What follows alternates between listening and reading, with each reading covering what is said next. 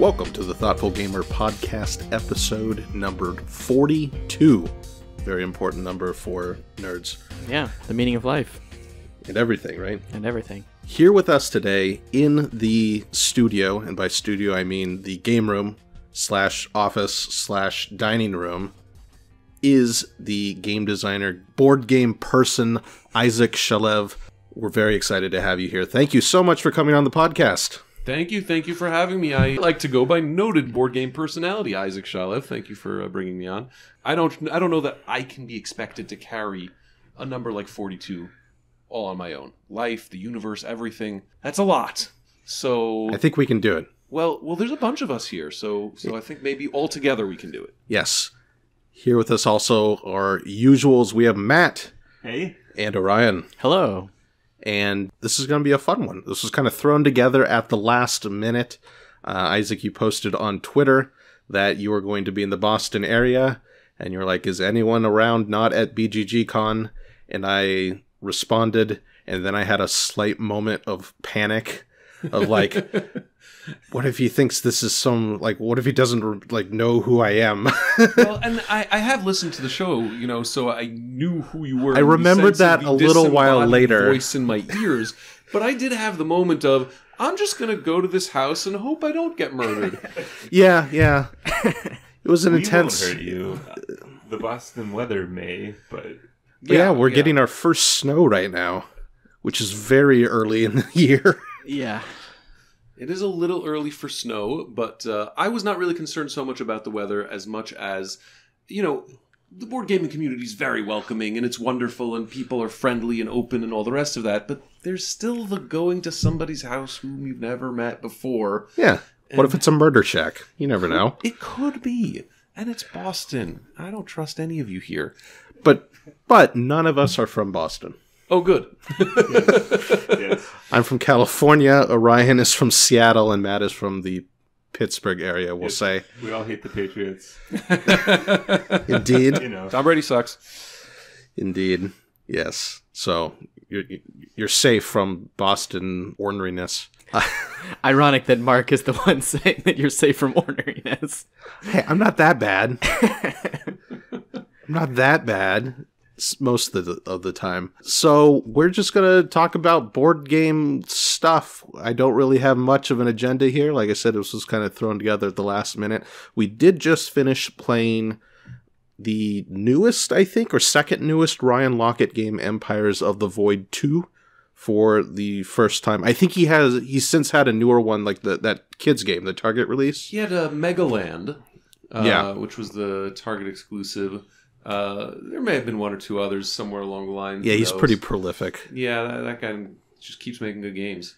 Which you said that he does everything for his games, correct? Pretty much, yeah. I mean, he does the art and the design. Seems like it would take 10 times as long. Well, I assume he's full-time at it now. Yeah, so he's full-time. I think his wife also helps run the company. But I think she does a lot of the customer relation. Like, I had a question about one of the Kickstarters, and she was the one who responded. Yeah. So that's right. But, he does the illustration. He does the graphic design. If you go to the conventions, he's at the booth showing and teaching and so on. Really, really nice guy and just a phenomenal talent. I mean, his illustrations, he builds these incredible worlds. Mm-hmm. And he also does a lot of the writing, although recently he's teamed up with Alf Seeger, who has done quite a few games. He did Fantastica and a few others. So the two of them are sort of jamming on it. And they both have these dreamlike worlds. So it's kind of cool.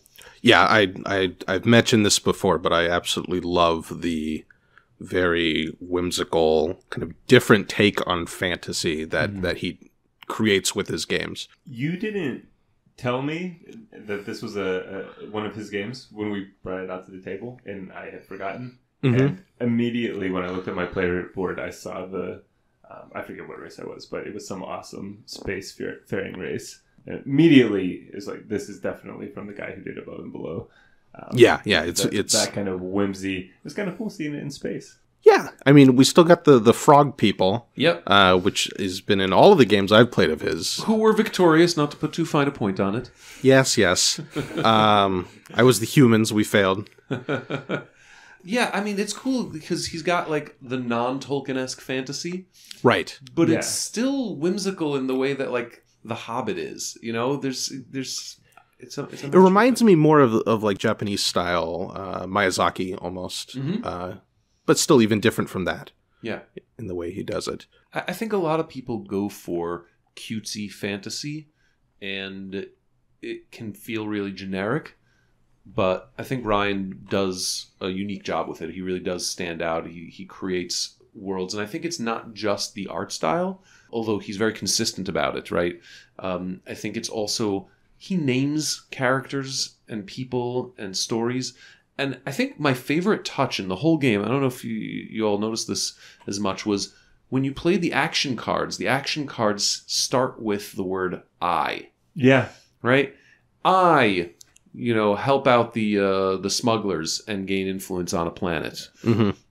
That really, it's non-gamey. You know what I mean? It's not help smugglers gain a thing. It's personal. Yeah. Yeah, I think that kind of draws you into the world in a similar way that I felt drawn into the near and far of a verse. Yeah, exactly. Where you're not playing it's not a role-playing game. There's nothing really mechanically that makes it that, but it draws you in with that sort of touch. Yeah, and I mean, you can't deny that the art is amazing. Unfortunately, though, I wouldn't say we had the greatest time on our first play of Empires of the Void 2. It was, like, we're all learning it from the rulebook right off the bat. I had glanced through the rulebook maybe 3 or 4 months ago, but hadn't remembered a whole lot about it. And that's a bulky game in terms of it was almost Fantasy Flight-esque in terms of very small minutia we had to keep looking up of, okay, what happens when the deck runs out, or what happens when you are retreating through the space octopus, where if you voluntarily went through it you'd have to roll a die, and kind of like questions about when precisely does this trigger? It could be one of 4 options. I think my favorite one was the word gain on a card. Yes. The card said gain this unit, and it wasn't clear if that meant put it on the board, and if so, where? Or did it mean put it in your supply so that you could be able to purchase it later? There was a lot of that throughout the rulebook, right? There was building a building. Right, the first line in the rulebook around building a building was "build it," but without any sense of where or how. I got to tell you, I'm out of patience for these kinds of issues, not only in new games but especially in second editions, because all of these issues should have surfaced in Empires of the Void 1, or as we call it, A New Hope. Yeah, and it's not like I've had a problem like that with Red Revving games before either. I mean, this one, the ones we own are above and below and near and far, now this one. And this one is certainly a step above those in terms of its complexity, but the inconsistency with the way it worded things, and what really got me going was that it's one of those rule books where it has the main text and then it has like examples set aside in the graphic design, which is fine if it only does examples there, but it was doing key rules in these boxes, and a couple of times I missed a key rule because I just didn't bother reading the boxes because I thought it was all examples. Yeah, this is one of those things about rulebook usability where we all thought that one thing was true and discovered another thing was true. So I remember talking with other rulebook editors couple of years back and talking about, what do you do when you really have an important rule, a key thing? How do you make sure to draw people's attention to it? And they'd say, put it in a call-out box, change the color, or change the... And what we have found is that when people are scanning rules for an answer, they skip over anything that doesn't look like the regular text. Yeah. So all those tools that we think we have at our disposal for calling attention to something end up being signals to people to ignore them. And we got to write our rules knowing that that's going to happen. Well, I mean, you can't have examples, which frankly, are optional in rulebooks, be in the same style of box. Like they can't be in the same, I don't know what I'm the working... font or typeface, all that stuff. Right? Sure, you maybe want to distinguish them. Maybe maybe you distinguish examples and key rules, but they have to be distinct from each other as well as from the main body of text, or else it doesn't work at all. And as much as it can be kind of a headache and troublesome to get through kind of a GMT rulebook with all the subpoints and sub-subpoints and everything, at least you are confident that everything has been explained in that section of the rules. They're hard to read through the first time, but you don't have these problems of not knowing where to look for something because everything is organized so very well. Yeah, I mean, rulebooks do have to do two things. They have to be reference manuals, but they also have to be teaching guides. Mm-hmm. And those two things are in opposition to one another, because the way that we learn is not by exhaustively listing all of the possible rules that can occur in this particular instance, right? We often learn by first hearing the general case, then hearing some specifics, then drawing back out to the general case. One of the things that a lot of us, I think, know about when you learn a game is you learn the rules, and then after you learn the rules, you sort of say to yourself, okay, so if I want to score the victory points, I need to move the units into the space, but then I still am going to need to have gold to pay for the building that I'm going to build in the space. So right now, to start the game, what I should do is go get money before I go conquer things, so that I'll be right. And you unwind the game. Yeah. Because that's what it really means to learn how to play. It's not the procedural, I know which units are allowed to move where. It's the, how do I formulate a plan to achieve victory? That's learning to play the game. Right. Right, you could know how the pieces move in chess and not be good at all. Oh, so we've played chess, haven't we? We haven't. I have played chess in the past, but just, no, I feel like I feel kind of called out by that. Orion's not bad. Orion is quite good at chess. We won't talk about the rest of us. I'm very bad at chess. I will fully admit that. Yeah, so I mean, I wrote an article a few weeks ago on rulebooks because I got some really bad ones I was going through. And the thing to me is, I know roughly how much a good rulebook editor will charge, and it's a steal. Right? It's a steal for anyone in publishing or who's self-publishing their own design. Like, those people know what they're doing. And you can see the difference when one of them has edited a rule book. And the fact that they aren't being put to more use is driving me insane. Yeah, and I'll put in a plug for my friends over at Gaming Rules. They're fantastic, and reach out to them and get your game done with them. There are other rulebook editors out there who I respect as well, but I really love those guys. So Gaming Rules, check them out. Mm-hmm. Yeah. So please, people, write better rulebooks. So just quickly, like a note on the complexity, like there were a lot of fiddly bits in this game. I had fun, but really I'm not sure that more complex game is the right type of game for these whimsical settings. I'm not really sure who that game is for, I guess. Yeah, that's a good point. Because you were commenting that it reminded you of Near and Far. And I certainly get that. But you know what it kind of reminded me of was Firefly. Absolutely. That was the other game that I thought of. Yeah. Because you're just kind of wandering around. Yeah, and there's very little... And there's some player interaction. I imagine if we were playing with 4 or 5 players, it'd be a bit more intense. You mostly are hoping that the other players don't interact with you. Right. And then you kind of go around. Yes. It ended up working out in your favor. Well, and look, to some extent, you play the social setting that you're in also, right? So here I am, I'm new to your group, I'm new to your home. I'm not going to walk up and punch you in the face. And you all are apparently decent human beings who aren't going to chase me and drag me down kicking and screaming either. So I played a strategy that was very much sort of, okay, how am I going to explore this game space without getting violent with anybody, even though I chose the 4X game and said, let's play Empires of the Void 2. Right. I mean, I don't feel like I king-maked anything. You guys were within a couple points of each other. So I was clearly losing the whole time. But yeah, it definitely reminded me of Firefly, just with a lot more bits and little things to remember. And just the kind of almost like pseudo-sandbox feeling. Yeah. Of, okay, I want to do this thing. There's nothing really stopping me from doing this thing. Yeah, I think for me the issue is that a good sandbox game lets you do a lot of different things, but each of them can matter a great deal, and there's value in specialization, and you explore different paths. This was more like point salad to me than real sandbox. It was... Because, it didn't take very much investment in military to be able to walk around the board and beat up neutrals who are worth points and could get you stuff. And it didn't take a substantial investment in your movement track to free yourself up to be able to get where you wanted to go relatively quickly.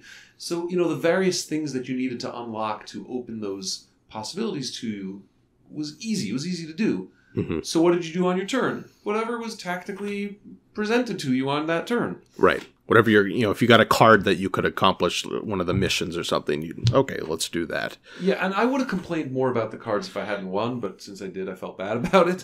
I thought I got terrible cards, and I was often looking at hands of cards where I literally couldn't use them at all. Like, they were all for a planet that didn't exist on the board because, one planet was randomly left out or two or whatever it was.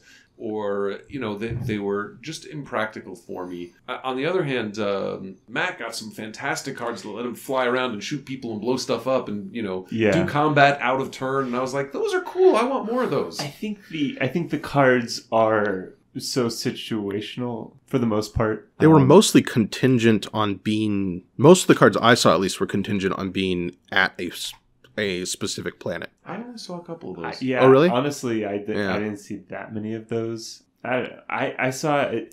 The cards that I thought about using were mostly about dumping influence in a random place. Mm-hmm. And those were certainly nice. I used a couple of those to fairly good effect. And then I had a really cool attack card that two. I had two. So yeah, I guess I did stumble into a handful of cards. I mean, I only did that maybe 3 or 4 cards in the game, but... Well, they were important because you grabbed influence that let you build the army that you built. Because the influence unlocked the allies, and the allies were the strong military. Yeah, influence was maybe even more important than I realized as I was playing. But yeah, you should back off of this because it felt like you were doing it all on purpose and had a really well designed strategy that synergized.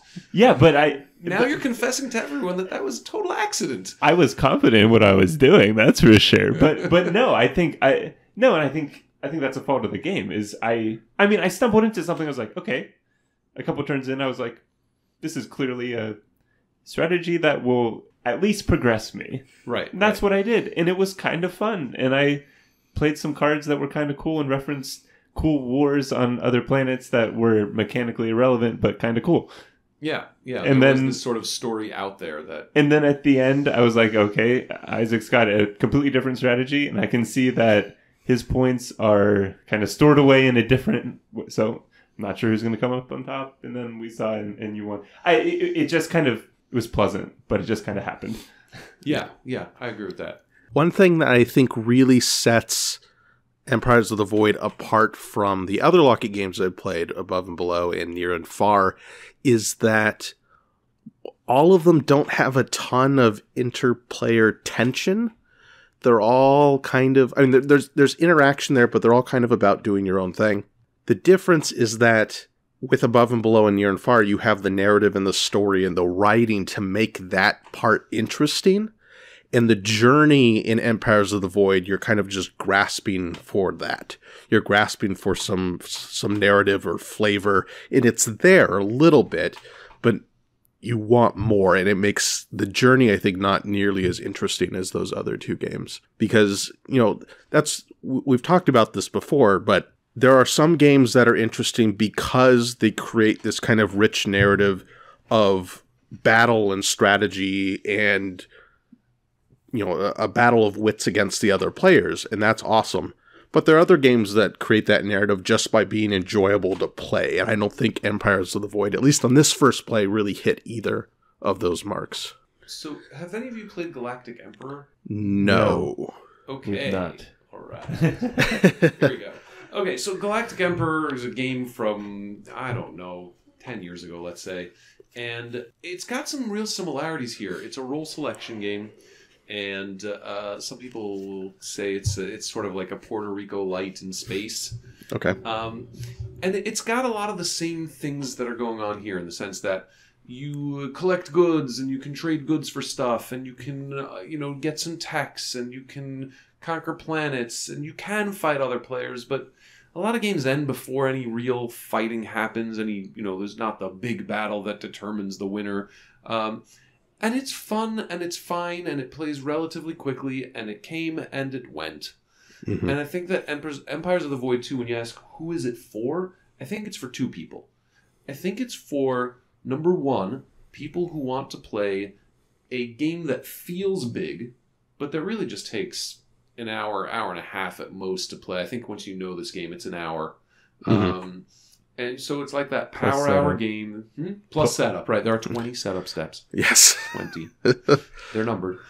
So I think it does that, and I think it does that better than Galactic Emperor because there is a richer story, and there is better art, and there's something holographic about it. It feels bigger than it really is. The second person who I think will enjoy and should seek out and play Empires of the Void 2 is someone who wants to see Ryan Laukat's development as a game designer.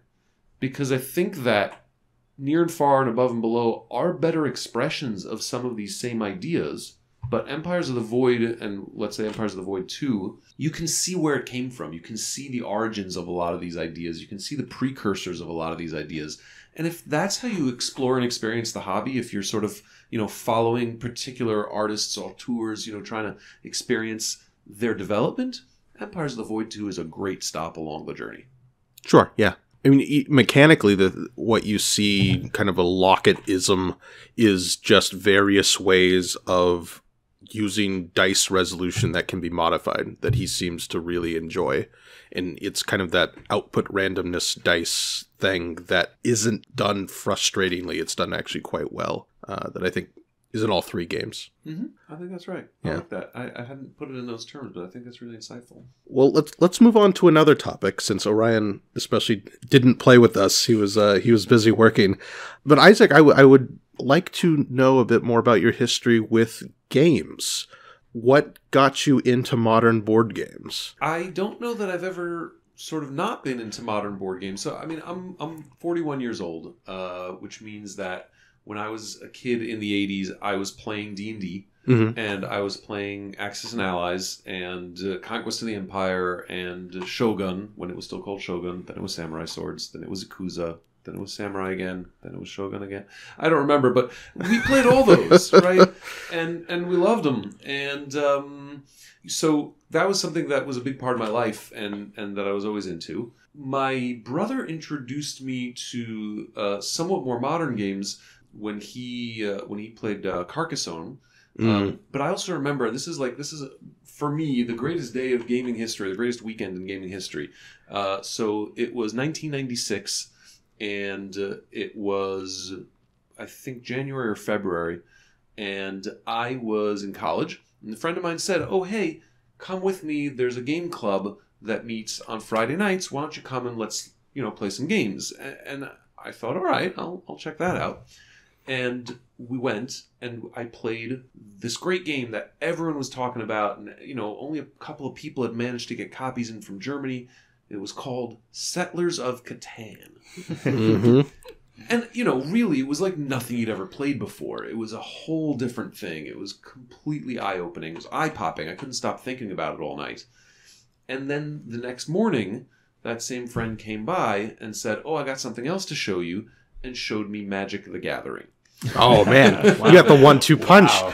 Right? And so for me, it's sort of like that. There it is. There's modern gaming. I was inculcated, right? I was thrown in, and it was great, right? And I was sold immediately. So I've always been a fan. I've always enjoyed them. I took sort of a relatively long break in my mid-20s. I was in law school. I got married. All these kinds of things. But when I was 30 years old and I had my first son, I decided I really like playing those games and I miss them, and I want to do something that's not going to the bar and that's not watching sports. I still like going to bars. I still like watching sports. But I wanted a hobby that felt, a little bit more grown up. And so I went on Meetup, and I found a group that played, 15-minute drive from my house, and I went over there, and they were nice people, not as nice as you, but really nice people. And I still remember, I think my second game night there, we played Battlestar Galactica. Mm-hmm. Nice. And there was like this other guy who it was his first time there too, and he was nice, but clearly wasn't like super into games and was a little slow on the uptake.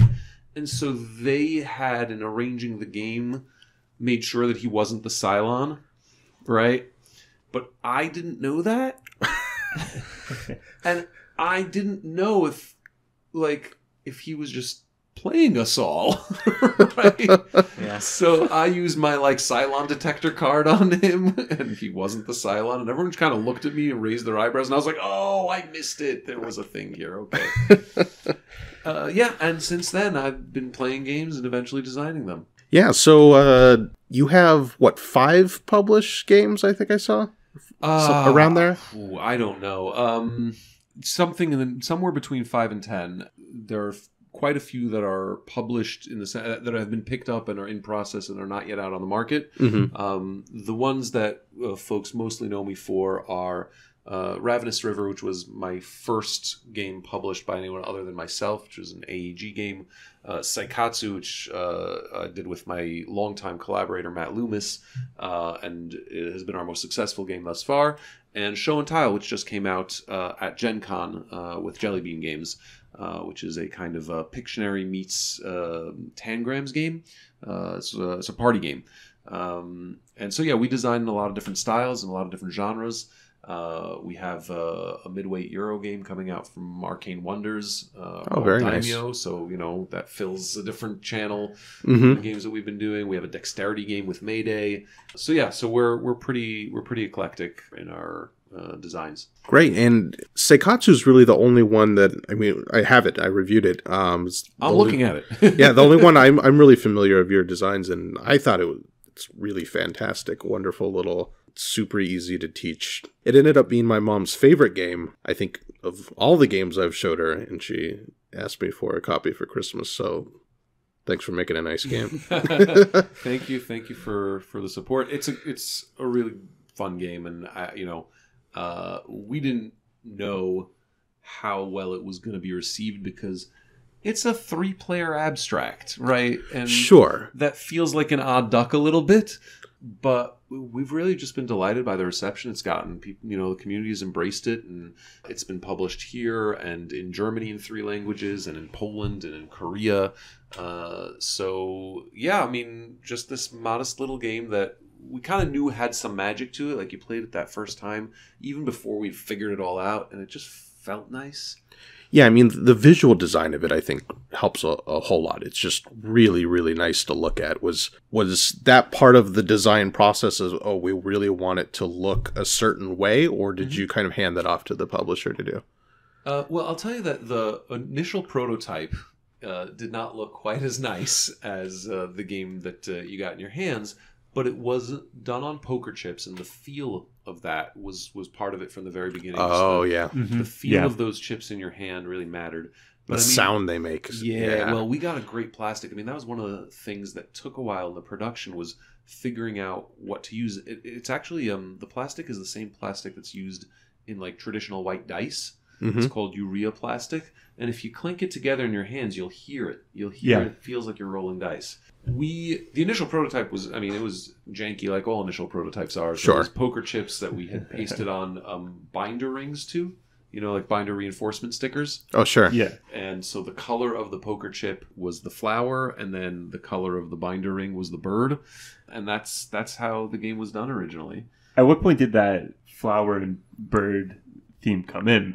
It could have been anything. It could have been ships and planets. Right from the start. Yeah. Even when it was poker chips with the thing, it was birds and flowers, and it was a garden, and it was called Seikatsu. That works so well. It from the beginning, and never changed. At a certain point, actually, but right before we hit print, I said, "Are we sure we want to call this Seikatsu? That's a weird name, maybe." And the publisher was like, "No, we're going with it." And so we did. It's a nice sounding word. It is a nice sounding word. People are familiar with katsu, although it has nothing to do with breaded cutlets. So the irony is, so Seikatsu means life or way of life, but it could possibly also mean like chores, like the things you have to do in your life. And so that was weird. I remember when a Japanese speaker said, "Why did you name your game Chores?" But a lot of games are really about just doing chores as well. Better, it's true. Better really than in the end, all games are recreational chores. That's a good way of putting it. But I think when we were choosing who to publish with, we were lucky enough with Seikatsu that we had a few publishers that were interested, and we were kind of weighing our options. One of the questions that we asked every publisher who was interested is, what's your vision for the game, for the production? And there were publishers whose vision was to go as mass as possible with the game, right? To cardboard tokens and try and sell it for $20 or $25. We ultimately decided to go with a publisher that shared our vision for the game, which was simple and beautiful, and the game should make you feel as good as sort of the roots that it's coming from, the creating of a Zen garden. And I think that IDW did a phenomenal job on the production. Peter Walken, who's did the art, did a great job both as an illustrator and as a graphic designer. And there's a lot of light touches there that you don't notice, but that make a difference. Things like the tokens are inscribed on the back, so they're etched with the Seikatsu pictograms, so that when you draw a token out of the bag, you can feel which side is the side you're supposed to hide, right? Little things like that really just make a difference. And we didn't come up with that. The publisher gets full marks. But yeah, we were really, really lucky and really, really proud. And the nice thing is that, MSRP on the game, $39.95, which is definitely a bit of a higher price point for a beautiful abstract. Mm-hmm. But it being out on the market for a while, if you're interested in the game, a lot of folks can find it, at a more $28, $29 kind of price. And I think that's really helped. I think that a lot of people are willing to get into it at that price. And we're excited. There's another printing coming, and just it's been wonderful to hear a lot of people play it with parents, with grandparents. I had a heartbreaking story about a guy who's playing it with his dad in hospice. It's nice to know that your games are getting out to those kinds of places and having that kind of impact. Yeah, that's wonderful. It's also one of the best ways to introduce new gamers to the delight of triangle numbers, which never failed to be a good choice in scoring. I really want to name our design studio Triangular Scoring Games. We use it so much. It's such a good sequence. And something I blogged about a little, actually, because I do a blog at kindfortress.com, and mostly what I write about there is different topics in game design. So I took apart sequences and scoring, triangular scoring and geometric and so forth, and tried to explain when different ones were useful to incentivize different kinds of behaviors, or which types of games or types of scoring opportunities should use which scale. Mm-hmm. And triangular it works super well. It works super well because it incentivizes specialization, right? Because you go up. So a triangular sequence, common one you might be familiar with, 1, 3, 6, 10, 15, 21. And the thing to know about it is that the gap between the number you're on and the next number is always going to be 1 greater than the gap before it. So you're going from 0 to 1, that's a difference of 1. You're going from 1 to 3, it's a difference of 2. You're going from 3 to 6, that's a difference of 3. That sequence encourages specialization without becoming too runaway, without making specialization the only thing that's worthwhile. Yeah. In there are cases where the exponent or x squared is appropriate. I think of Seven Wonders, where you're encouraging more of the preventative. So it's okay to kind of let it run away because you're incentivizing other players to to hate draft, right? To Hate keep draft, you yeah. from getting the 5th or 6th or Yeah. 7th member of the set. Yeah. Right. It creates a key point of interaction in that game. But that gets carried away real fast, so you better have a good reason, I suppose. Yeah. Well, that Triangle's was- just a nice gentle, Yeah. it's such a gentle curve. It seems to do it right. I mean, in Seven Wonders, it's interesting you bring it up. Seven Wonders, most of the time, you do better by collecting the diversity sets rather than the specialization sets. Right. Because they provided for that. They give you a 7-point bonus. So if you get one of each, it's 10 points. If you get 3 cards that are the same, it's 9 points. Right? Right. So for the same 3 cards, you get more bang for your buck, not specializing. And the fact that that's true means that I can prevent 3 players from specializing in any one of those symbols by just taking the diverse set.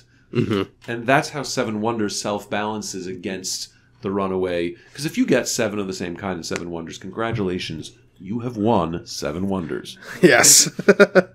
Yeah, I think I've seen 5 before, and it wasn't even close. Yeah, there's another game that does an interesting thing with this sequence, which is Cacao. Phil Walker Harding game about, I guess, cocoa bean. You know Cacao? No, we haven't played it. Okay, so in Cacao's a great game, fascinating design, but basically there's something that you can collect, it's water that you can collect, that initially rises up sharply. I don't remember the exact sequence, but it might be triangular, it might even be exponential, but then somewhere around the 5th or 6th member of the set, it flattens. So let's say it's 1, 3, 6, 10, 12, 14, 16, 21, 27, right? So it interesting. curves back around. So it's sort of like the graph of x cubed, right? It kind of sharp, then flat, then sharp again. Yeah. And so you're incentivized strongly to specialize because the top of that, just the end of that curve is real, real good. But if you don't get there, it's punishing, because you've wasted a lot of actions. But there's also a good jumping off point. Right. So everyone wants to get the first 3, and then you sort of decide, it's almost a push your luck decision, right? Am I going to try and get the next 6? Yeah. Brass, which we've been playing quite a bit recently, has somewhat similar progressions with its victory points. I know some of them are fairly linear. They go up in victory points. Like I know with the iron, I think, goes up in points and down in income pretty linearly, but some of them seem to move around in interesting ways. Especially in the Birmingham, there's a couple tracks that really oscillate in terms of value and bang for your buck and things like that. Oh yeah, there's the one that's quite long, and it tends to jump around, or it does almost a ratchet thing where it'll go up and then jump down for it'll go up to 7 points for one building, and the next one will be 2, and then 3, and then it'll start rising again.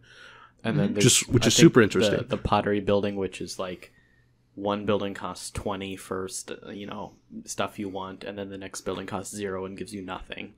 Oh, and it's just yeah. this blocker building you have to just deal with. It's like a dummy building, yeah. Yeah, there's all kinds of interesting things in Brass that skew the calculation, but yeah, triangle numbers are very nice. I think, when was the first time I really noticed them? It might have been Dominant Species. That was the one I thought of. Which uses them very well. There must be other ones. Well, Ticket to Ride has a very close to triangular number sequence. Oh, that's true, yeah. It's not exact, but it's very close. And Alan Moon, when asked about it, said he did what felt right. He didn't sort of model it on triangular. But this is just what felt right for the game. Ended up being very close. Very close. I think it's off in 1 term, maybe 2 terms, and it's off by 1 on those. It's like, what is it? It's 1, 3, 7, 10, 15. I think it's just the 6 becomes a 7. Yeah, it's been a while since I've played Ticket to Ride, but I remember that now. Yeah. So, besides designing games, you are also working on a project to classify game mechanisms, I guess. Is that a good way of putting it?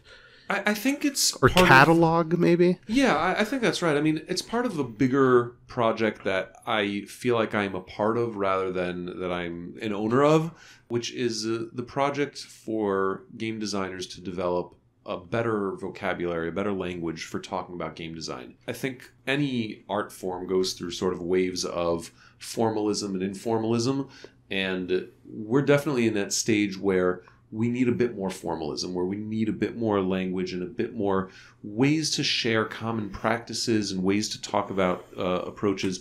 One of the examples I always bring up is, Matt and I, my co-designer, having worked together for a few years, have some shorthand that we're used to talking about. So, for example, we use the language of a ticket as something in a game, which means achieve this thing, get points, right? Cash in this set of things, 4 points. We just call all of those tickets. Some people call them contracts, right? Another way, think of the same idea. Mm-hmm. It's useful to capture that and say, oh, what do you think we should do here for scoring? Do you want to do tickets? Right? No, I don't want to do tickets. Let's do a declining point race. Declining point race? What the heck's that? Oh, like in Lanterns, the first person gets 9, and then you take the top off the stack, and the next person gets 8, and then 7, and then 6. Right? We come up with some of these language, or I really like this game, but I'm trying to solve the fourth player problem. What's the fourth player problem? Well, it's in a drafting game usually, especially like action draft and like worker placement. The first 2 or 3 things are awesome to do, and then the fourth one is not quite as awesome. And the fourth player does what? Right? So if you play Stone Age, you take the fields or the boom boom hut, and then what does the third player do? Right? That player is sort of at the drop-off point. And if a game doesn't take care of that, it doesn't feel good. So having a name for that is really great. Instead of saying, hey, that thing in Stone Age? So I want to create more language for games, and I'm not alone in this project at all. And frankly, if you're alone in a project about creating language, it's doomed to failure. That has never worked. Yeah. So I've found myself a part of a few different efforts to talk about this stuff. I can't say that any of it has been especially formal. Over time, what I started doing was I started writing on my blog this series called Patterns in Game Design. And so the idea here was I wasn't specifically talking about mechanisms and saying, here's all the mechanisms, as much as I was talking about underlying patterns that could be expressed in mechanisms. Right? So triangular scoring was one of those underlying patterns. It was ways in which designers incentivize certain actions, specializing in certain actions, and how you use different scales of change in order to do that. Patterns in game design. Another one that I liked was forcing lines. So there are games where, Orion's the chess player. So you make a move and that sets up a variety of other moves that are going to happen. If I move here, he's going to take me back, and then I'm going to take him back, and then he's going to take me back, and I'm going to wind up with the pawn on E6. I want that pawn on E6, let's do it, right? Games that have forcing lines, that's a pattern that you could instill into a game as a designer, that you can create in a game as a designer. And when you do that, you're going to create a thinky game, because I have to start thinking 4, 5, 6 moves ahead. It's a strategic game rather than a tactical game. So those are some of the ideas I was trying to collect up, and I made a list of 50 different patterns, things like everything I do is good for you too. That's a pattern, right? I take something, but everyone gets something too. Role selection is an example of that. I take this action, but everyone else gets to follow. Everything I do is good for you too. Did you call that the council room? I did not call that the council room. Or everybody wins. Everybody wins. Yeah. So, I made a list of 50 some odd of them, and I figured I'd do one a week, which I kept up for a little while. And then I was invited onto Ludology, the best game design podcast around, and to talk about it. And after doing so, Jeff Engelstein reached out to me and said, I have this idea for a book, and I'm wondering if you'd be interested in joining and helping me write it. And that book is an encyclopedia of game mechanisms. So it's a little more granular than the Patterns book, which I don't know, it's not a book yet. It's a blog, but maybe one day. Sure. But it's more granular, but it's also in some ways been exciting because there isn't really a mechanism. Every mechanism is a family. What is worker placement? Well, you put a guy in a building and you get an action. Okay, well then there's the variation of, but it doesn't really block anyone else from taking it. It just makes it cost more, or they have to put 2 workers, or there's a master worker who can replace the worker, or you can do it and get the action, but the last worker won't get anything because the stock will run it. There's so many variants on that core idea of action drafting represented on a board with a token, right? That doesn't even get into like Tokaido. Right. Well, then which seems like its own thing, but is kind of worker placement. Yeah, or Spirium, where you're placing workers in between two buildings, so you might use either one of them, or you might just lift the worker up and gain money for all the other people who have placed workers around those same buildings. Which is really more of an auction than a draft. And then you get into the whole, what is an auction and what is a draft? Auctions use currency to create priority. Drafts use turn order to create priority. But mathematically, they're both a kind of auction. And then you get into the world of, oh god, everything is an auction, isn't it? Oh man, I remember there was some discussion on Twitter about trick-taking games, and then someone was like, a trick-taking game is just a one-round auction with cards. Yeah. And I was like, oh, that makes a lot of sense. So Shannon Appelkline is the guy who is most associated with this notion that every game is an auction. And if you go check out Shannon Appelkline and the Grand Unified Auction Theory of Gaming, something like that, he will describe it, and he talks about rock paper scissors as an auction game. Right, it is an auction game with single bid reveal auction game with a non-monotonic currency. Right, in other words, non-monotonic meaning that one currency might beat another currency sometimes, but be beaten by another. Right, which, sure. Does it help to what are we doing when we say that? Right, is that a helpful way to think about things? What does it give you? Right, what does that teach you? So I think it teaches you some things. One thing it teaches you is that deeply embedded in nearly every kind of game is resources become converted into some kind of gain. I'm converting a resource into some other type of advantage. And allocation of those advantages through some rule-based system is what a lot of games are about. And it's certainly true for many economic games. And if you think about a lot of Spiel des Jahres games, they sort of follow this thing of interesting allocation of resources mechanism, interesting conversion mechanism leads to victory points, right? And there's Emotep, what do you want to do on your turn? You want to get stones? You can get stones, that's good. Do you want to place stones into one of 3 games that turns those stones into points? Those are the 2 things you can do on your turn. That's it, right? Get the resource, put some claim on victory points using the resource. So it is useful to think about games like that. By the way, true of chess also. You're converting certain advantages, time and positioning, right? So it's hard to say that that's really an auction, but that general framework is helpful. On the other hand, it's also just a fun game to be like, how can I describe this game as an auction? Yeah. So do you find it useful, do you find it useful to try to define some kind of Platonic ideal of worker placement? We all talk about worker placement. Mm-hmm. Is it useful to try to grasp at what exactly that is, or are you always just kind of talking about this collection of things that we know are worker placement, but there's no kind of form there? Right. Well, I think it is both fun and useful, although often when it's most fun, it's least useful. Yeah. In other words, it's fun to take ideas and stretch them as far as they'll go, and it's fun to try and take an absurd premise and make it work. But that's not super useful. What is useful, I think, is I'll say it this way. I think it's Socrates who said, geometry isn't true, it's useful.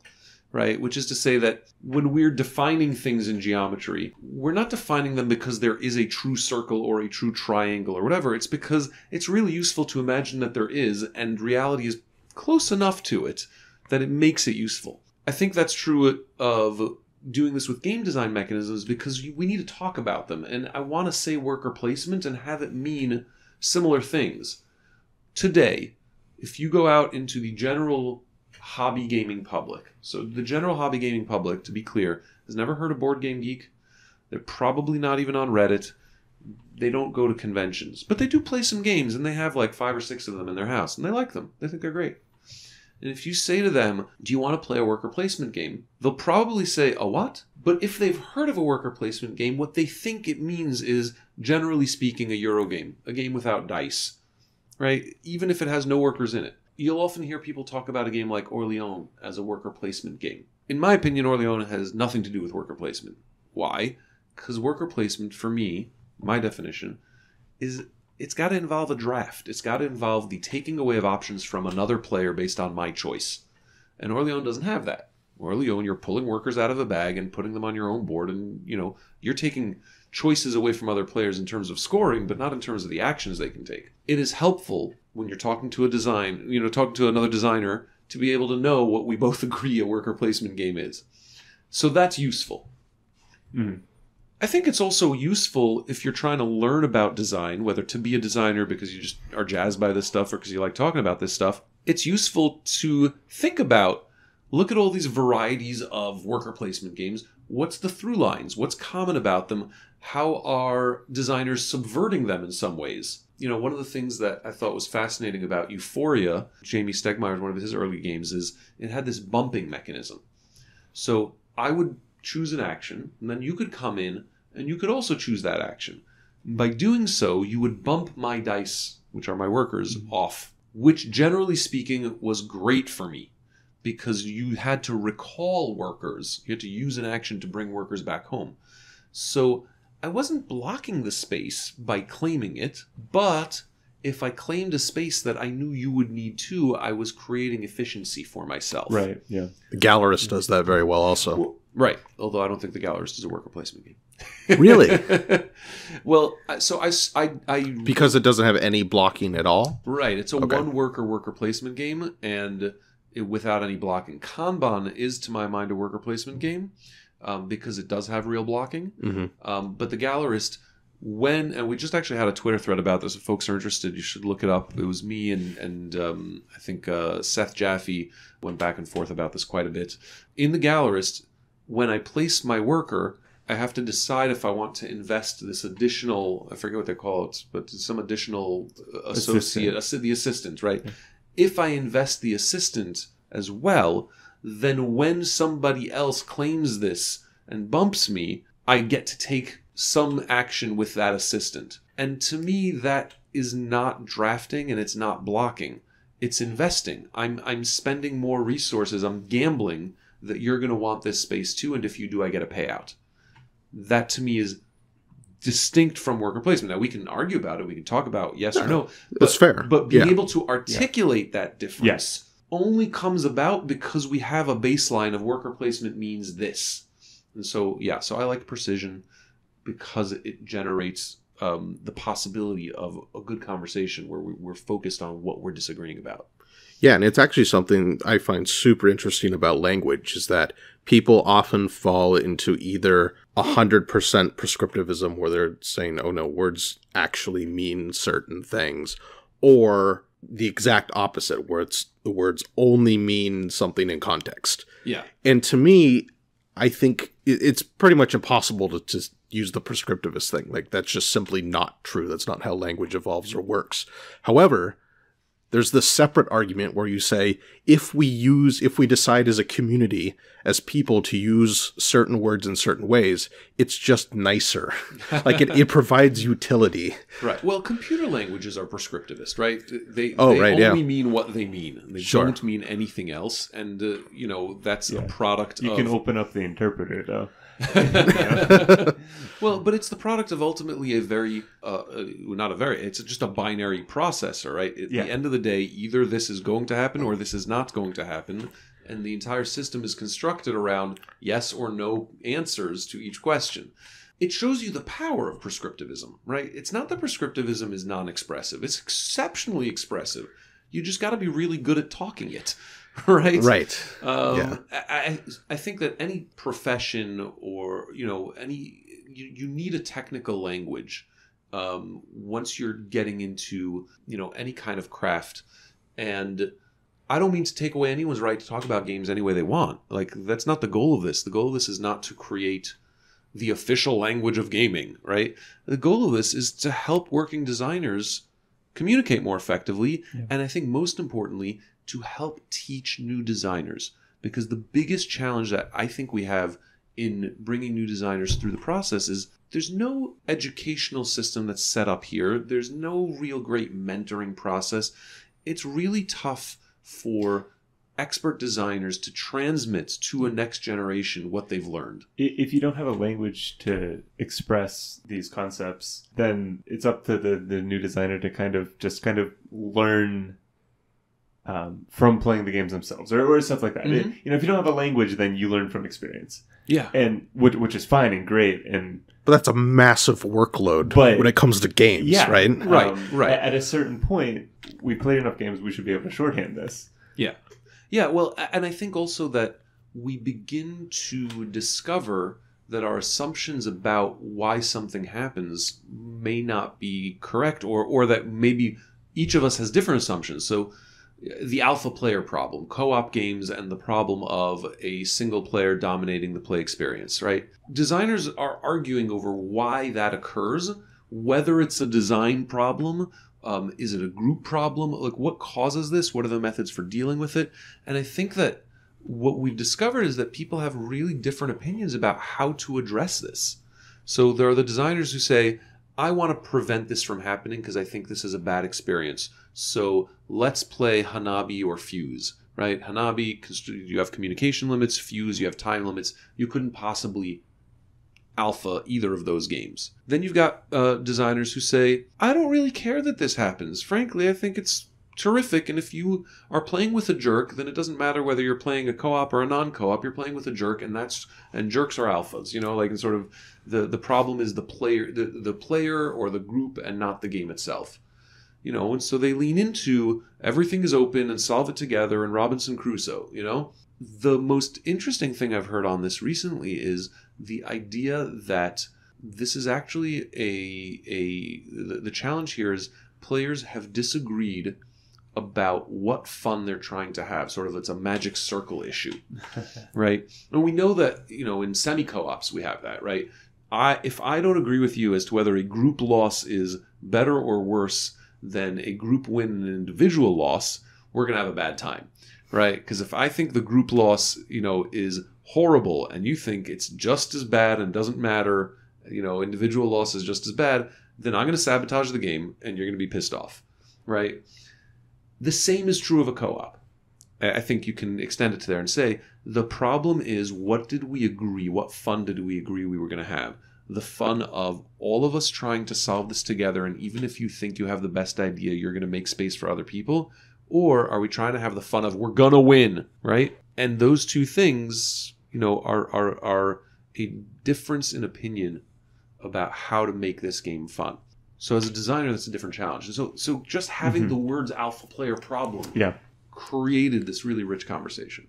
Yeah, which is fantastic. I mean, when you learn about communication and how to express complicated or even not even necessarily complicated ideas to other people, one of the main things I've learned is using what's called schemas, right? You want to use language that creates an image in someone's mind. That's always going to be more evocative and more communicative than describing that thing kind of scientifically, I suppose, or step by step. You want to use comparisons and analogies and images. And when you have a more precise kind of understanding of game design mechanisms and genres and aspects of games, you're able to do that. Because when you say worker placement, right, I picture Agricola in my mind, right? And so I know, okay, that's my prototypical worker placement game, and I can kind of deduce roughly where the edges of that are going to be.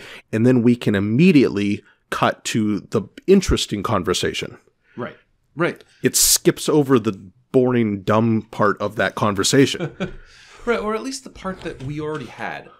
Right. Yeah. And it helps us get to the next place. I love even just your example of your shorthand earlier of a ticket. Like, that's not something that I had a shorthand up until this point, but it'll be so much easier for me to have a conversation about, just something that I'm going to just, convert to victory points, basically. Yeah. Kind of like one step short of the end game. That's so, now I can compare two different games' ticket systems. Right. That's not something that I would have done before because of the barrier to entry. And because of some of the ways that they're disguised. Because there are tickets like in Ticket to Ride, right? I'm going to connect these routes and then I qualify for this thing, but that's different from the tickets of pay these 3 goods and then score this, these victory points. You don't necessarily think of those as the same because one is disguised as a route building game and the other is disguised as essentially a set collection game. And so you don't naturally realize that those are both tickets, right? Those are both, here's your reward for completing this set of things before somebody else and turning it in. You also get into, I think, things like definitions. So not mechanisms exactly, but just definitions. So for example, what is currency, right? So, it feels like we all know what currency is, but wait a minute, what does it mean in a game that you have currency? And so one of the things that I look out for when I think about when I design games or when I play prototypes is if you can only spend the money on one thing, it's not a currency. And then you got to ask yourself, why is this even in the game? Why do I need to earn this thing to turn it into that thing when it doesn't turn into anything else? There's no decision to be made, so you're just making me engage in this process. Why? A currency has to be able to be converted into at least 2 things, and I have to make a decision. And the other thing is that usually, we get into, this is another term that I've made up, and I've started making a list of these, and maybe that's useful at some point, but the notion of a terminal resource, right? Because a currency is a kind of resource. It's a resource that, the technical word is it's fungible. It can be exchanged for many things. But a terminal resource is something that you can't go backwards. Once you've converted it to something, you can't go backwards. And in a sense, victory points are a special case of terminal resource. They can only be used for one thing, winning, right? That's what they're there for. But that's a really helpful framework all of a sudden. Yeah. You've got resources, you've got currencies, because currencies can be exchanged into multiple resources, and you've got terminal resources that can't go backwards. Within that, you have victory points. Now you can analyze a lot of different games and see how it's playing with the options that the designer's giving you in your market, right? In the different market mechanisms that exist. So that's another area of language that I'm playing with, is trying to define stuff. And I know that people won't agree to all these definitions. And again, that's not the point, but it's nice to be able to say them, right? And somebody may say, I don't see why this is a currency and that's not a currency. I think, this or that. And that's fine. But we don't have any of that almost, right? Mm-hmm. So that's the project I'm involved in, and doing it through the blog, doing it through the book, doing it through these conversations. It's actually, I think, the thing I'm enjoying most about the gaming hobby right now is that work, that conversation. That's wonderful. I mean, I remember in some research I was doing a couple months ago, I read an article from Greg Kostikian. Yep. I can't remember exactly the name. It was like, I have no language and I must... I have no words, so I must design. Yeah, I have no words and I must design. And I must, right, yeah. And that's, 15 years old by this point? It's a fairly old article, and it was wonderful. But even then, it's amazing to see, he's making a good point, the same kind of point. Like, we don't have the language of even, like, what a game is, and there's been progress made on that. But even in that article, he talks about how co-op games just aren't games. Mm-hmm. And he could not foresee in the board gaming space what a co-op game would look like, which I found remarkable. Mm-hmm. Like, and he's an incredibly smart person, and from what I can tell, one of the most influential writers on games of the last couple decades. And it was something he just missed, and we've since developed a way to create co-op games that would fit within the parameters of how he defined a game. Yeah, and the conversation about what is a game, it's one of those, it's a really great conversation to have, except with anyone who wants to have it. Because so often the people who want to have it are judging, are diminishing, are saying, that's not a game because I don't like it, or because it doesn't do the things that I think games are valuable for doing. And I'm totally disinterested in that. Like, that's one of the least important things to define, I feel like. Well, it's a power grab. I want to define it because I want to own and control this. And that's never why I want to define something. I want to define things because they're more useful to me once I feel like I understand them. And definition is part for me of understanding. James Ernest, Cheap Ass Games, James Ernest, one of the Ur designers, right? Really, really guy I have tremendous respect for, has an incredible definition of games. You know what games are? They're things that are sold in game stores. Or they're on a shelf next to other games, right? And then, obviously it's a circular definition, and but he's making a point, which is, so you'll challenge him. You'll be like, oh, so jigsaw puzzles are games? He's like, yeah, sure, why not? And you're like, well, but aren't they distinct in some way from, I don't know, Ticket to Ride? Yeah, they are distinct in some way, but not in the way of not being games. You can list these distinctions, but why are you saying it's not a game? Because you're being a jerk. Stop being a jerk. Right? Oh, man. And even, outside of the topic of board games, it's something I see every single day where just perusing social media and horrible political discussions, and when you slip into the comments on some article and remember why you don't do that. And half the time it's someone just trying to define themselves into their argument or out of their opponent's argument. And it's like, isn't X, Y? Well, and the correct answer is, well, it depends on how you define it. Right. Like, and that's, so the depends on how you define it is 100% correct. But what I found to be a little more effective is to say, let's stipulate that how you define this word is exactly how you meant it. Let's also stipulate that there's some other word that defines the distinction I'm getting at. Yes. And that's the word I want to talk about. Can we talk about that word? Yeah. It's like, I've done that before in conversation. It's like, I mean this thing, and I describe it. I'm like, what do you want to call that? Right. Yeah. Just give me a word. I'll use that word. I don't care what word it is. Even when we're talking about some topic in games where we're trying to figure out what our fundamental difference in opinion is, like, we don't have the words necessarily to make it distinct. So like, often we'll start a sentence with, well, if we take game to mean this, then this and this and this. If we take it to mean this, this and this, this. The point is understanding. Right. We've had entire discussions of just trying to understand how we were using a specific word. I'm remembering the discussion about chaos. Yeah. Because you guys understand. Discussion about chaos. No, I think it's super interesting because you guys understand chaos as this kind of mathematical property, which I had just learned about because I didn't study math. And it's still very difficult for me to wrap my mind around chaos and how it's distinct from other things. Right. No. So but that entire discussion was just trying to get that understanding. There were long parts of that conversation where one of us was just giving the other person's definition for chaos for this, or like test cases, in order for us to be able to talk about it, and then we revert to the other person's definition. Again, the purpose is understanding, and like you said, the absolute worst argument is the kind of argument that isn't about understanding. It's about, I have my hill to stand on, and I want to shut someone else's, off of that. Right, but we have to acknowledge that definitions do end up being meaningful because they control stuff. So, for example, let's say, libraries are now really quite different from what they were when I was growing up. And books are, one small part of what they do. It's sort of like, the phone is this little used app on my phone, right?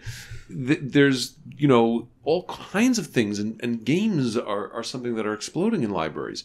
And now ask yourself what happens if that definition of what is a game starts controlling what the libraries can buy. We, by the way, deal with this all the time in shipping, right? There is a shipping rate through the post office for what's called media mail. Yeah. Media mail is intended for books and magazines and things like that. You know what it's not intended for? Board games. Why not? Why aren't board games media? In what sense is the cardboard that has been constructed into a board game different from the cardboard that has been constructed into a book? But at some point, a definition was, made, and everyone's sort of gone with it. Now, ask yourself this. I can take a choose your own adventure book and send it media mail, right? Is that a game? Right? Let's push it further. Let's say it's one of those choose your own adventure books that comes with like a pencil because there's like some stats to keep.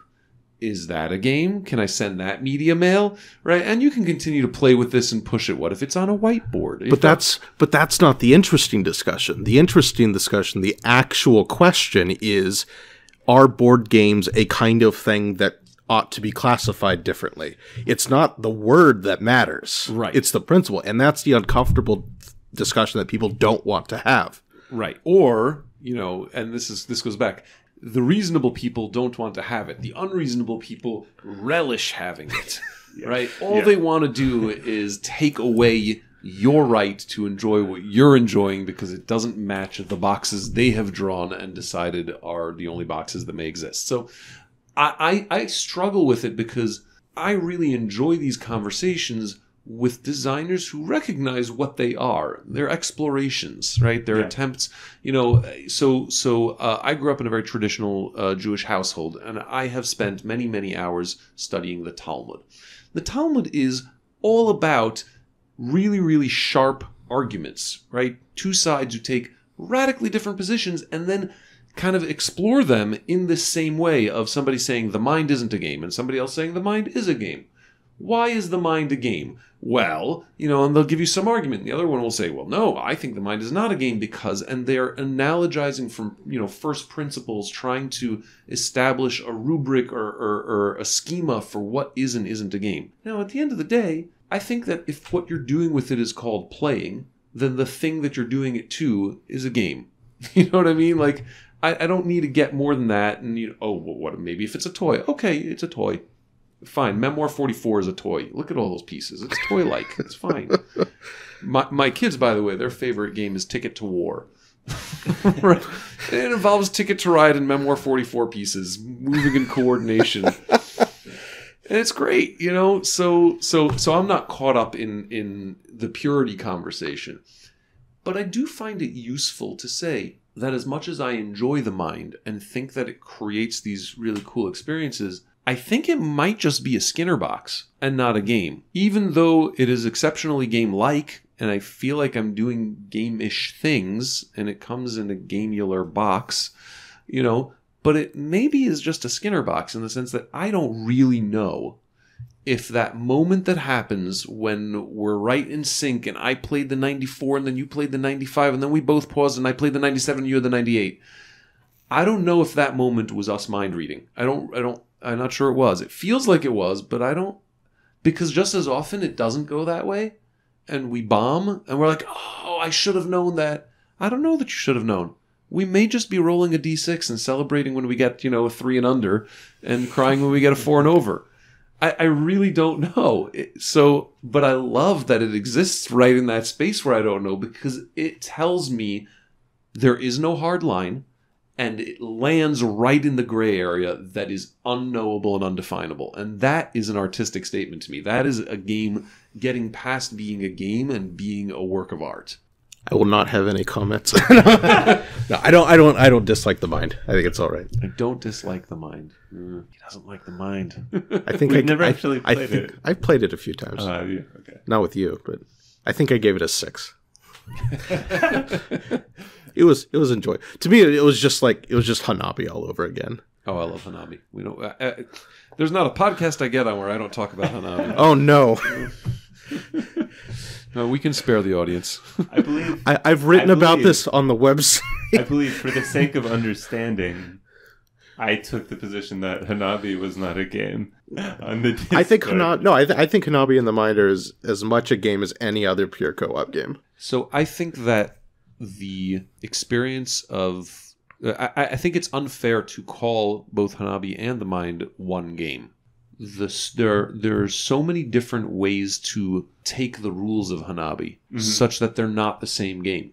Yeah. There's the people who are playing in hermetically sealed rooms with zero communication whatsoever, and it is entirely a deduction and almost like an iterated prisoner's dilemma kind of game. Like you Sure. learn how people think based on playing it over and over again. And then, the way that my friends and I play is you're allowed to do the communication that it says in the book. You're also allowed to do one other thing, which is you are allowed to ask, what do I know about my hand? Because we don't play Hanabi as a memory game. We're not interested in memorizing the cards. You know, and we have certain conventions that we've developed over time, and at a certain point it becomes, I don't want to not tell someone when they join our group what our conventions are. Because we already know them because we've played so often that we don't need to say them to each other. But if we add somebody else in and we don't let them know that this is how we're playing... If you weren't, then those first couple games with them is a different thing than the actual playing of Hanabi. Right. Which may or may not be interesting in its own right, but... It's like an initiation into a fraternity, right? I'm going to spend a while forcing you to do this thing that you don't really understand so that you eventually learn our language. Or I could just tell you, this is what we mean. When we clue you, it means play the card 90% of the time, right? We believe that when you're clued to multiple cards, you play them all from newest to oldest. The newest side of your hand is the right side of your hand. The oldest side of your hand is the left side of your hand, right? Like all that, these are how we play the game, and there are puzzles that are created out of those conventions that now we have to solve together. That is a different game than we don't have any rules. It's just a different game. It begs the question of, would you stretch that to other games? Is Twilight Struggle the same game when both players know all the cards and when both players do not know all the cards? I would argue that you could make a real good case that those are different games. Or you could say there is a broader sort of journey through Twilight Struggle, and that no single play of Twilight Struggle is the platonic game of Twilight Struggle. Fair. I mean, at a certain point, you hit the cliff, and then it's down to never turtles all the way down. Well, right? you know, I can't remember who said it. He was Greek, I think. You never step in the same river twice. Right. It becomes that, which or the ship of Theseus idea, right? You keep replacing the wood. Right. Yeah. You know. Yeah. Tangential. I sometimes I describe Dominion as a game platform. Because of the way that expansions have kind of tacked on things, but there's kind of core Dominion mechanics, but based on which things you're adding to that, it's just vastly different game. But there you're actually playing with different cards. So to take your idea, you know, to the furthest extreme, every possible kingdom of Dominion's kind of a different game. Well, you know, what do you do with that kind of variability? Well, it's the thing that Magic created, right? It exports most of the rules to something that's extremely variable. So it's true that cards carrying rules and then different sets of cards being in a game, you know, but let's take it to a much less extreme place and ask ourselves, well, in any given game of Monopoly, the subset of chance and community cards that come out are different. Sure, yeah. So is it a different game?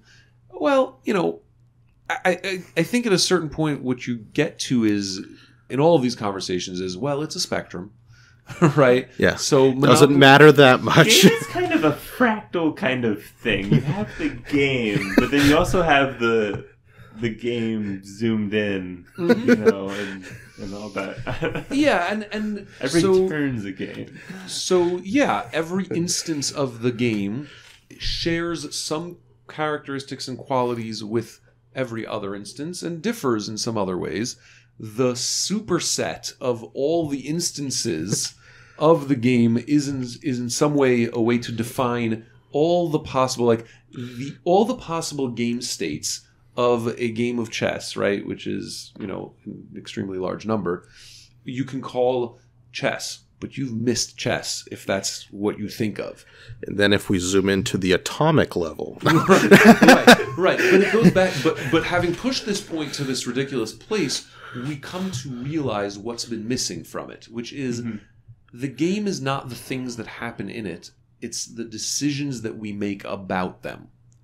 That's good. That's good. It's the gameplay, right? So Dominion offers us similar decisions, even though the characteristics of the cards change. Once an expansion fundamentally changes the nature of the decisions, you start getting a different kind of game. So, Alhambra is a game with, 1,000 expansions. There's a lot of those Euro games with, these little bits that they don't really change the game. They just add a little like, oh, now there's gems. Now there's, the merchant thief. Now there's, it's the same thing. But then there are expansions that really make a different game out of this game that you were playing. I think that Scoundrels of Skullport changes Lords of Waterdeep in a really, really big way, because it creates, in what was otherwise an action drafting worker placement game, a push your luck element where you're going to be able to take more powerful actions in exchange for losing points potentially later, and the size of point loss varies based on how many people pile in. That's a real different consideration than what's the best action for me. That's for sure the best action for me as long as skulls don't become worth -10, but will they? That's a much bigger change to me, and I just don't see them as the same game anymore. Yeah. So in that case, the actual decisions, the gameplay made up of what's going on in your head when you take your turn is just different. The heuristic is different, is maybe the way to say it, right? Okay. That the steps that I'm thinking about in any drafting game, typically the decision that you think about is what is the best thing that remains, and then second level heuristic is, and will that come back to me, right? Can I take something else instead of that, and it'll come back to me because it's not worth as much to everybody else? If you change that core heuristic, you're playing a different game. It may also have a drafting element in it, but it becomes a different game.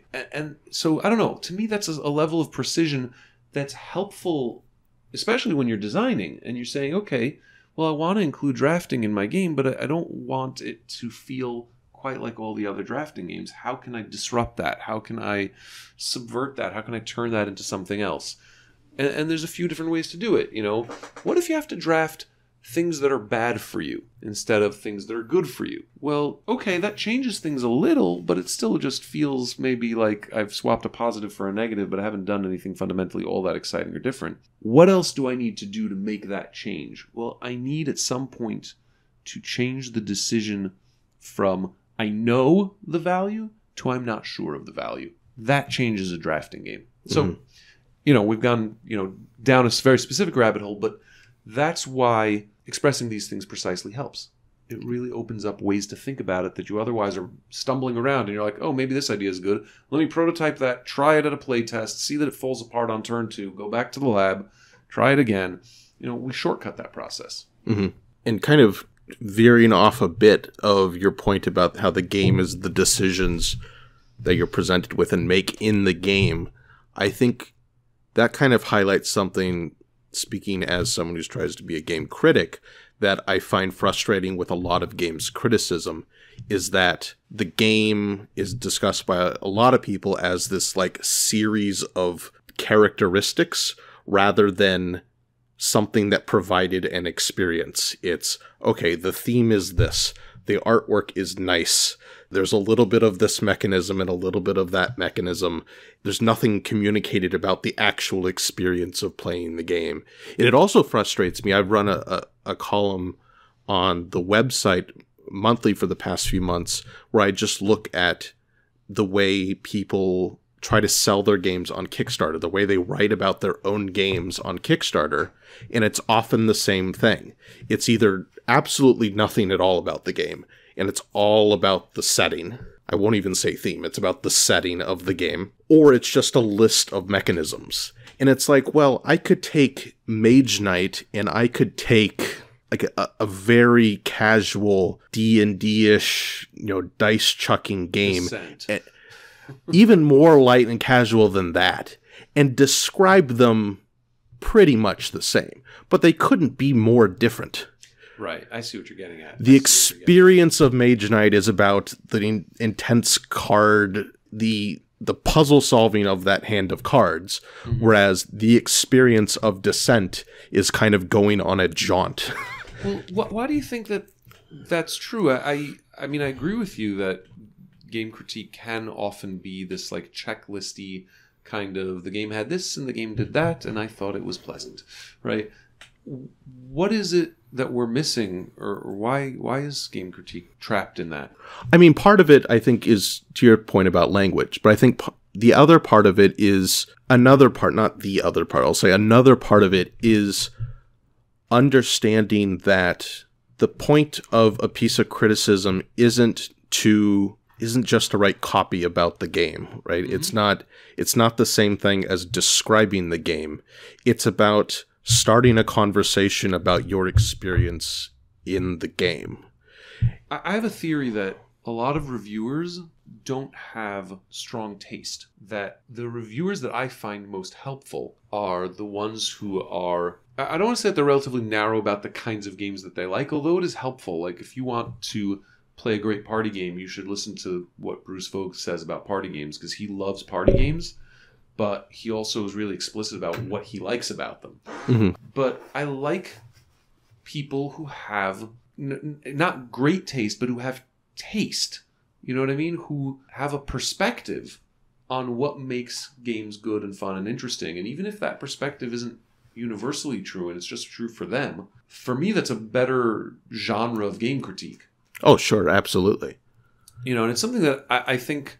So I don't see myself really as a reviewer. You know, I do a podcast. I do review games on it. And, you know, publishers do support that with review copies, most of which go to Eric and Don, who actually do the reviews for the most part. So I don't really see myself as a game reviewer in that sense. But I do see myself as someone who has pretty clear ideas about what I do and don't like. And I think about, you know... I agree that the experience is important, but it's not just the experience. I think it's easy for people to get into the experience of, oh, I like that it made me feel, you know, like it was spooky, right? Or I liked that the game felt, you know, thinky but not too thinky. Well, that's not super helpful. Right. The key is explaining why it happened. Right, it's the warrant. But there's also, I mean, look, we're I think still struggling to figure out what is good about good games and discovering that space hasn't yet been fully mapped. So the very notion of cooperative games is part of that, right? It's like, well, humans have been doing this for 6,000 years. By the way, here's a new thing. And everyone's like, wow, that new thing's really awesome. Games are great for this.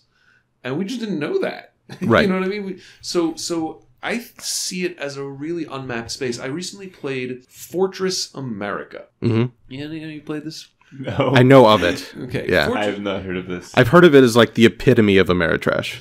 Right. So Fortress America, designed by Michael Gray, longtime Hasbro guy, and he was part of the Game Master series, right? So Axis and Allies, Conquest of the Empire. Fortress America was one of those games from the Game Master series. Tons of plastic, tons of dice. And Fantasy Flight recently released a new version of it, which was somewhat cleaned up, but really retained, I think, the same feeling of the original. And I strongly disliked the game because, well, the game was trying to model this feeling of siege, right? So you have one player plays the US, and then there's three other potential players who can be played by any number of 1, 2, or 3 players who are representing invasions from the West, from the South, and from the East. And basically, the US player has to hold out for 10 turns without letting more than, I think it's 18 of their cities get conquered, or 12 of their cities, I forget exactly, whatever it is, but some number of their cities get captured. And I like that concept, right? That siege idea. I mean, Stronghold does that, right? Mm-hmm. And that tower defense feeling is kind of cool. But the way that the game executes it ultimately is that the US player receives reinforcements out of a deck of cards. And that deck of cards, it's real random where you're going to get troops and whether that's going to be anywhere useful to you or not. And it makes it also very challenging on the other player to play strategically at all. So it just becomes this kind of random, oh, those reinforcements were helpful for you, so you survive another turn. Oh, that card didn't do anything for you, you didn't survive. So even at the level of design, it just feels like you're walking through, you know, you're doing a random walk through this deck of possibilities, and either the distribution will swing enough to one side that they'll win, or it'll swing enough to the other side that they'll win. What also bothered me about the game, though, is it feels like a a sort of an alt-right fantasy about, both who U.S. enemies are and how the U.S. would survive. So right, so the names of the enemies, right, are like it's the Euro Socialist army or something, and right, it's very, and like the card text, you draw a card and it'll be like, NRA membership rises up in Wyoming. You know what I mean? And like these are the put 4 riflemen in Wyoming. Exactly. That's exactly how the car. Now, were it even more over the top and sort of farcical, then like, okay, like I get that, right? But I don't know. You play it and I legitimately felt uncomfortable. Like, I get that this is just a game and this isn't, I'm not freaking out or whatever, but that's not what I wanted to do tonight. You know what I mean? It's like I told my dad once to read this book in which, you don't really know it until the end. It's sort of Sixth Sense-ish, but this kid is dead in the end. And my dad read the book and he's like, you cannot give me books like that and not warn me. I have 6 kids. That is not cool. Isaac, not cool. And I didn't understand it at the time. But I get it, right? And like that's the thing. Like I didn't need that tonight. Oh man, that reminds me of when Amber and I were on our honeymoon. We rented a cabin and they had a collection of DVDs, and one of them was Chinatown. And I'm a bit of a movie buff, and I'd never seen Chinatown. That's certainly high on the list of like movies you got to see. So I'm like, oh, let's watch Chinatown. We're having a great time, and if I guess spoilers for a 40-year-old movie, Chinatown ends in a very depressing manner. Basically, the main female character who they're trying to save dies, and the Jack Nicholson's character is told to just let it go, and then they walk away, and that's the end of the movie. Amber has not let up in how much she despises that movie because she was not ready for that. Right, and that's not a honeymoon movie, it turns out. No, it was a bad choice. I mean, the selection was limited in terms of quality. Fair. I think I had a similar reaction to Memento. Oh, that's right. You hated Memento. Because when I have some distance from it, I can say, yes, I can see the film technique is incredible and the way they weave the story together, but I just can't stand how the 10 seconds of becoming a monster at the end of that movie, it just ruins the whole thing for me, and I hate it. Sorry, this was really off topic. Yeah, rewind a bit. How did we get in here? Well, Fortress America. Right, so we got here from Fortress America, and I brought that up because the experience that made me dislike the game. Yeah, I had some critique about the game mechanisms, and I had some critique about the experience as a player, but what turned me off to the game mostly was the way it fit into our current political climate in a way that I did not want at my table. Regardless, and it's sort of, I don't want to say it doesn't matter what your politics are, because I'm sure that there's some people for whom that would have been an exciting, F yeah game, and that's fine. It's more that I had an experience through playing this game that made me say, well, games do have some social connection, and there is some responsibility on the part of the designer. And, Mike Gray designed that game 25 years ago. Like, I'm not, giving him a hard time. But as a game critic, what do I want to say about this game?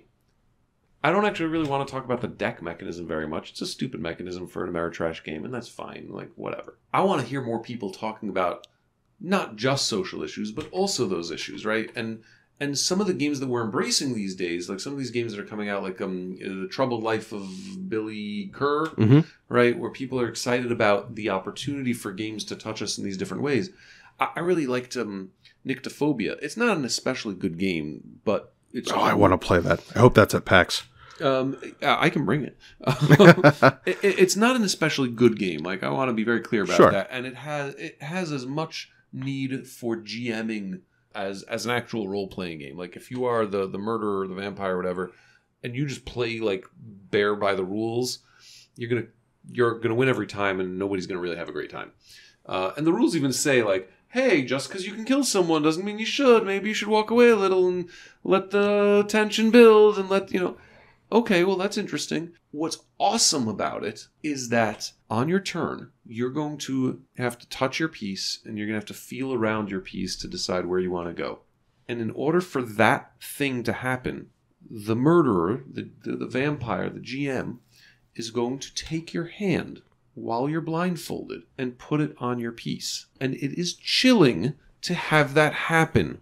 Someone who does not have good intentions for you reaches out in the dark and grasps you. It does that! How does it do that? It's a game. There's nothing at stake, and it makes you feel really horrified and creeped out. Amazing. Amazing. And I can get that out of a LARP. I can get that out of a good book or a movie. I never got that out of a game.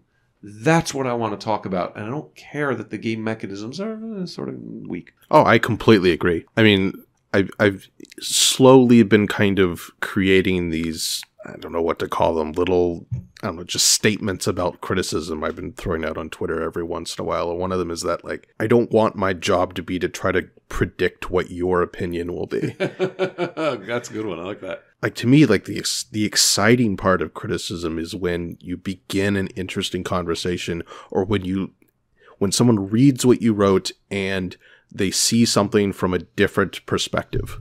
So who do you think's doing that well these days? My go-to is always, I can't remember his actual name, Space Biff, Dan Throat. Oh, yeah. Yeah. He's really good. His reviews are always really solid. I think Shut Up and Sit Down gets it pretty good a lot of the time. Mm-hmm. Those would be the main two. Mm-hmm. I really like Ben Maddox, who does a podcast called 5 Games for Doomsday. Before that, he did a podcast with Yorgos Panagiotidis, which was called the Perfect Information Podcast. It was spectacular. Unfortunately, they had a falling out, and so they stopped doing it.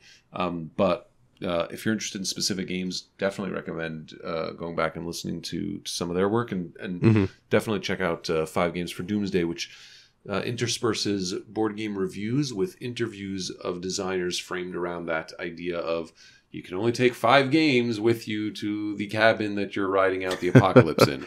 And there's somebody you might know in the second episode who might be sitting across from you.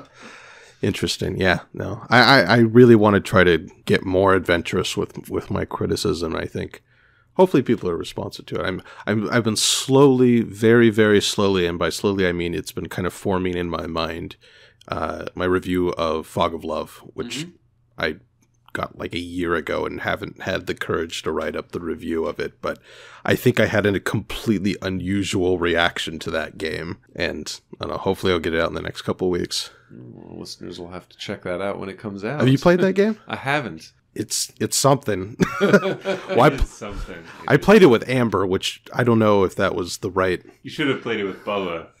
Yeah, you and Bubba played it the first time. Yeah, Bubba's a great partner. just to preview this review, the box says that they advertise it as like a romantic comedy, the board game, and to me there was nothing comedic about it. You were playing for all the marbles. It was intense.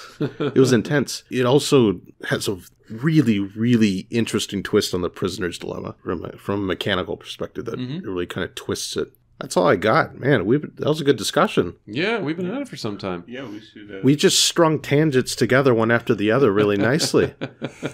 Always happy to I'm pop excited around. to see. So there's a forthcoming book. There is a forthcoming book. Yeah. I mean, I'm really excited to see where that goes, and I got to check out your blogging on the subject. Yeah, more detail. It's really, really interesting. The book is going to be called Building Blocks, an Encyclopedia of Game Mechanisms, I think title that we've settled on, and that's with me and Jeff Engelstein.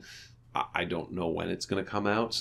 I can tell you that we're hard at work on it and polishing up our drafts, and actually we're really excited. Got a third musketeer in with us, which is Daniel Salas. And Daniel is doing the diagrams that are going to come with the book. Oh, very nice. He's so good. Oh, my goodness. If you don't know Daniel Salas, very talented game designer and works at Indie Boards and Cards now as a graphic designer and producer there. And he also has a blog a project, I think it's a video project called Card at Work. So if you're a game designer and you want to learn about how he designs cards, You can check that out. There's a number of videos, and so that's fantastic stuff. Really, really lucky to have him doing this with us. But yeah, so that book will come out, I don't know, sometime. I'll certainly let you know. But definitely if you're interested in following, I'm on Twitter as Kind Fortress. KindFortress.com is my blog. And, all news about the book will be available through those channels. And if you want to listen to my show, it's called On Board Games. It's at onboardgames.net. It's a weekly podcast where we talk mostly about board game industry. So we do some game reviews, and we always have interesting industry guests, and we kind of talk about a lot of the business side of games. That's fantastic. Thank you so much for having me on. This was Thanks super for fun. coming. Thank you This for was inviting awesome. me into your home and feeding me pizza. It was excellent. Thanks for having the courage to come over to someone's house you've never met in person To the before. Murder Shack, which is, by the way, what we affectionately call Mark's house. I'm just That's telling absolutely all the audience, not true. I just want all the audience out there to know I am blinking twice. Here, I'll look at the camera. Oh, man. Well, thanks for listening, everybody.